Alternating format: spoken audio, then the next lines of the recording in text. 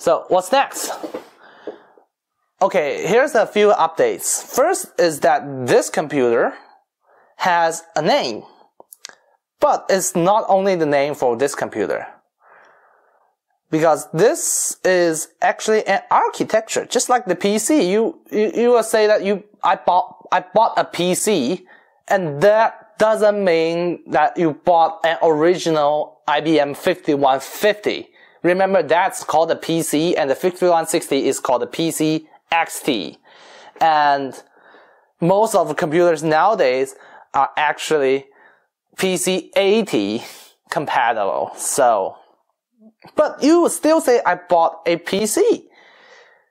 So, remember, the name is not for this motherboard, and it's not only for the production board. This architecture is actually upgradable. You can upgrade the graphics, the RAM, the sound. You can actually upgrade beyond 4 megabytes. Although I said it had 4 megabyte maximum, but it's like this architecture can support 4 megabyte maximum, but you can build other architecture that supports like 4 gigabyte and still be compatible with existing software. That's why I'm building this computer. I think that answers some questions. So, what's the name? The name is HEC, or HEC. Now, what is HEC? It stands for Hanker Educational Computer. However, I am not sure about the educational part, because I also wanted to make it Hanker Edutainment Computer, because I want to emphasize like the games and entertainment part of it. Also, it can be Hanker Education Computer. So, it does not sound grammatically correct, but when you're naming your product, you generally don't care that much about grammar, I think. This is basically a nod to like those 80s home computers.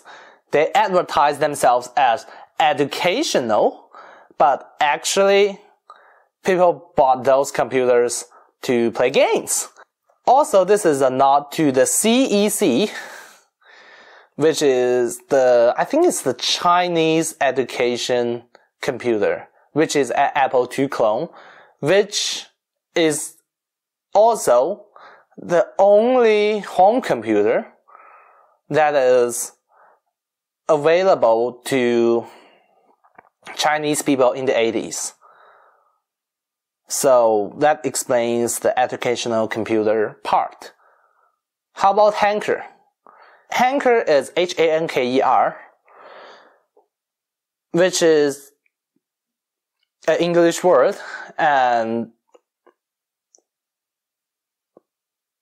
I won't go into the explanation of why it is that word, because it is a complicated story and it was a video of itself. And one of the reasons why I chose the name is that it sounds cool. It's like hack. And also, I can call my user group hackers. Yeah. Oh, so this name is kind of finalized. Of course, like the entertainment and education and educational part is still kind of not finalized, but the majority part of it is. So if you still have a great name, you can still submit it, but I think hack is the way to go. Of course, when you submit your name, you need to attach the reason for it. Now that's it for the naming bit.